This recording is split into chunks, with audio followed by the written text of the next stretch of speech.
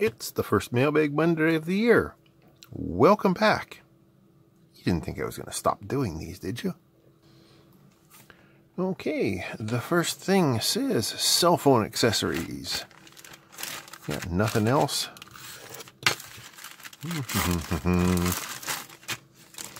Wire.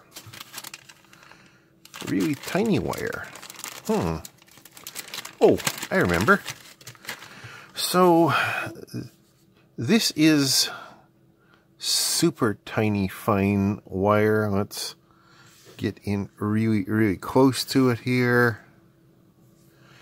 I mean, that's super fine. Where's millimeters here? This is, I believe, about... Oh, this one's got wire gauges on it, doesn't it?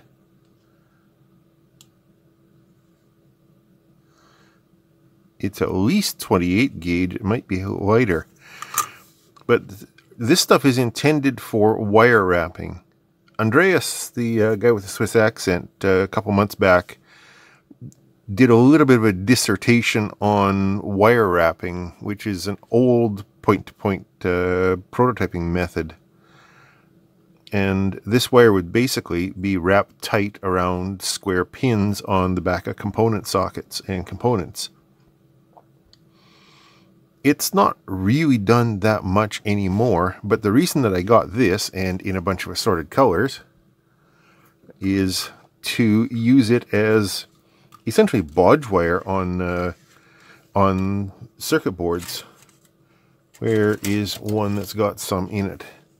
This thing here I had to do a little bit of bodging on, basically because I buggered up the tracks when I was testing and troubleshooting and whatnot. So I ended up just using bits of component lead. But the neater way to do it is with insulated wire, specifically really tiny insulated wire. The other place where we've seen wire pretty much this skinny is several months ago in the mailbag. I got these, which are surface mount LEDs soldered onto wire tails, which I'm intending to use at some point in model railroading projects because they are just so darn tiny.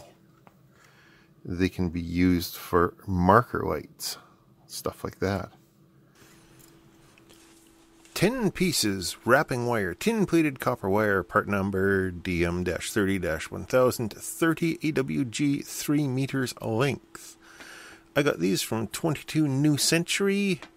Currently they're selling for $3.12 American or $4.26 Canadian, and currently it has some shipping price on it, but I paid $2.48 American with free shipping. Nothing really to say about it. Plastic and PVC and tin-plated copper. 25 grams, 10 pieces, colorful wrapping wire.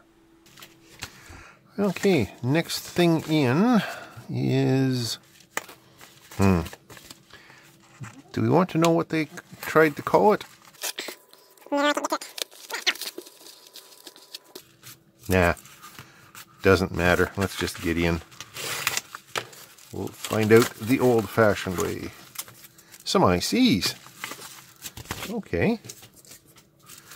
What are these ICs? These are OPA 2134PA, which, if I remember correctly, are op amps or some kind of amplifier chip. Let's go look at the listing and see if that jogs my memory.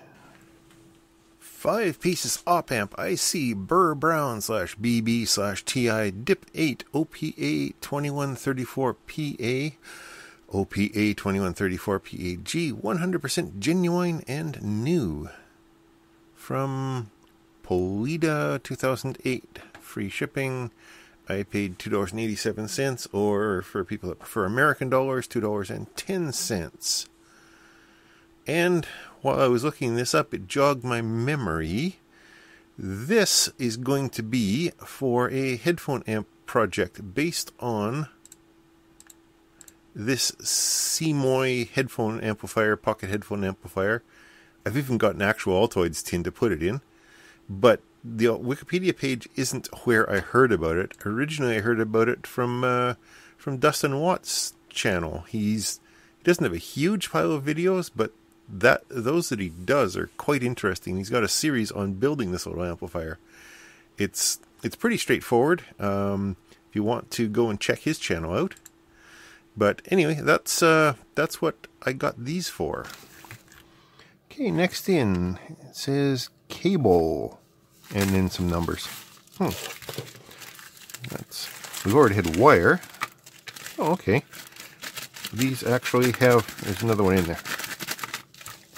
All that's in there? Yeah, only 3 of them. Okay, what are these little guys? A module, obviously, with cables on it. So I guess that technically sort of counts. I don't know.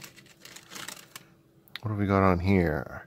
We have an inductor and a capacitor. That just screams power module of some sort. We have 4 diodes. What's the in, what's the out? This would be easier if I zoomed in, wouldn't it? So there's 4 diodes over here. There's another one, what looks like, oh, it's called a diode, so it must be a diode. What have we got in here? A couple of resistors, a capacitor, and an IC.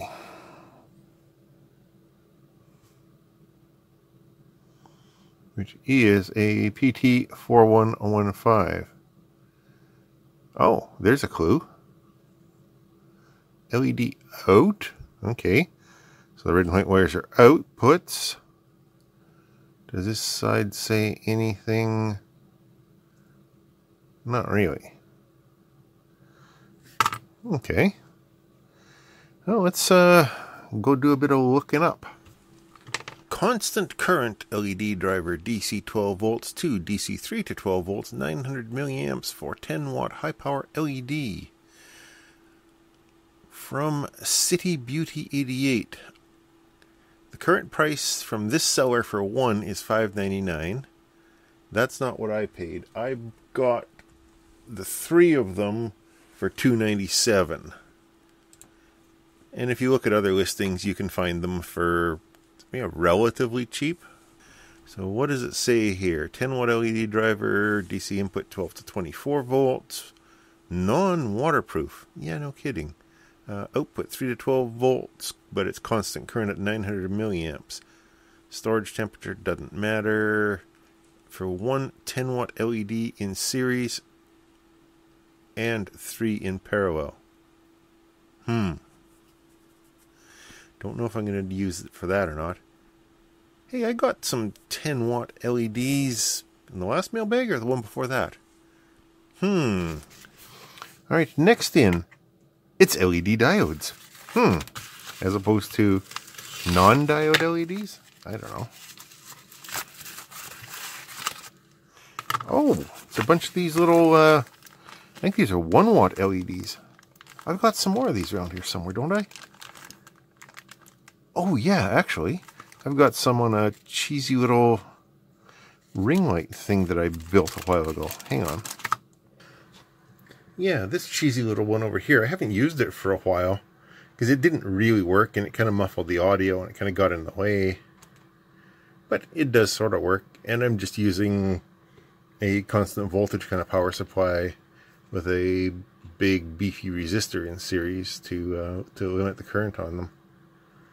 Those ones look, natural white, maybe warm white.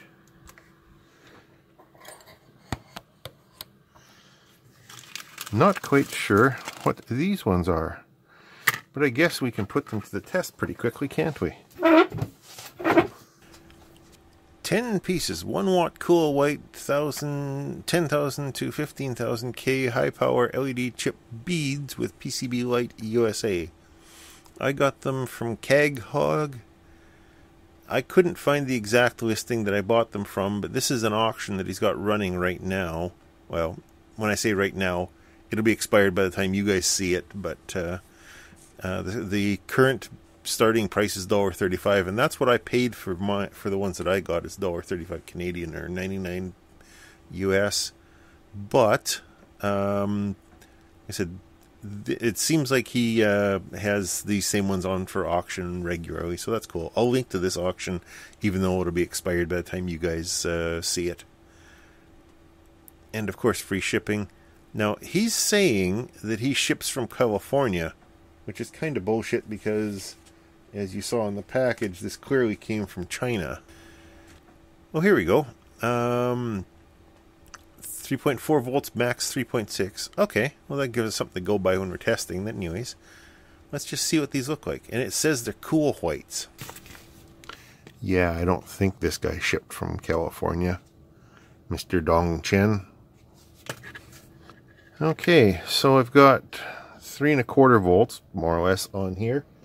Which should be conservative. And I've got it set to, come on, behave. Set the current limit at 50 milliamps, which is nowhere near the limit of these things, but I just want to start conservatively. So I'll turn that guy on and apply some volts to this. Yeah, that's cool white, alright. I got to come up with a better way of doing this for you guys. I don't want to put sunglasses over it because that might color it a little bit. But I think maybe if the light's reflecting off something white. So you can see that looks pretty cool, white, kind of bluish. And what kind of current was that drawing? Was that limiting?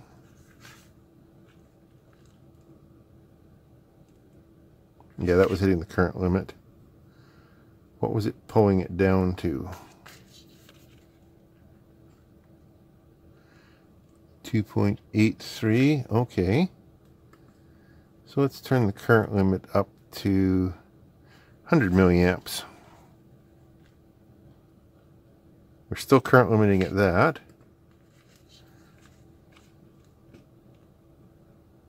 And it's still pulling it down to 3.0, so we can go higher.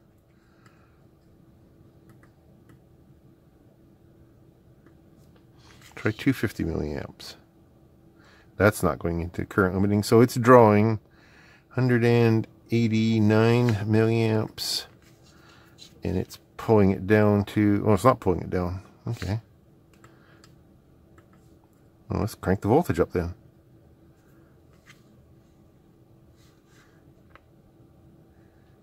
.40, yeah, and that's current limiting. It's current limiting at 255 milliamps, more or less. That's not even getting warm. Okay, so that's reasonable. 250 milliamps at 3.4 volts. Those are nice and bright, actually. Not sure what I'm going to use them for.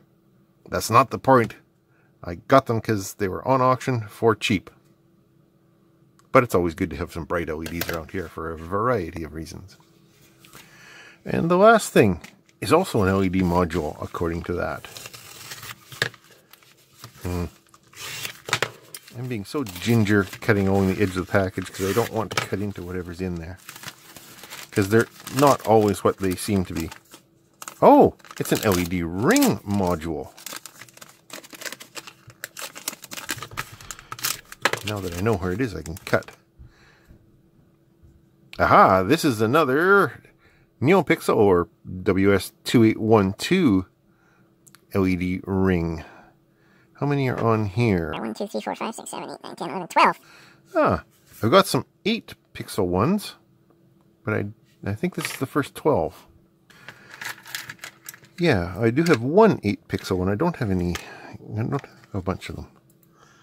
Now I have concentric rings. Nice. So, I think I've talked about these things before. Basically, it just takes 3 pins to drive them, power, ground, and a serial data that's clocked in from, say, an Arduino or something. So let's go check on what this is. RGB LED ring, 12-bit WS2812 5050, which is the size of the LEDs. RGB LED plus integrated driver module for Arduino from Shenglongxi. Currently selling for $1.73 American or $2.36 Canadian. I paid $2.73 when I bought it, so it's even a better deal right now. And free shipping, of course.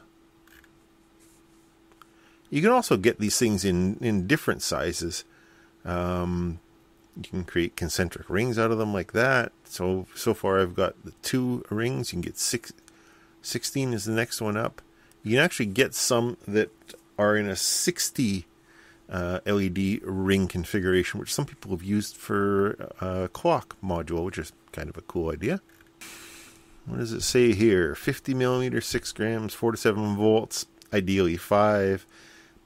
Single wire communication, LED driver chip WS2812B. Okay, here's the stuff from today's mailbag in all its glory. The Pixel ring, the WS2812 ring, took 1 month to get here. These op amps, let's quick look at my notes, took 7 weeks. These LED drivers, which I think are going to come in handy. Where are they here? They took 6 weeks to get here. The wire wrapping wire, 30 gauge bodge wire, whatever you want to call it, that took 3 weeks, and that was the speed winner this time. And bringing up the rear is the LEDs, which took 2 whole months. Oh yeah, the listing called them like 10,000 Kelvin color temperature. That's bullshit. The bag says that they're 6,000 to 6,500, which is a lot more reasonable number. Just can't trust anybody these days. Hell, I've probably made some mistakes. Who knows? Thanks for watching. I appreciate it. If you want to talk about all this stuff or what happened or what's going on, please leave it down in the comments. Thanks as always to my Patreon supporters who help pay for some of this stuff that shows up in the mailbag, supports my bad habits.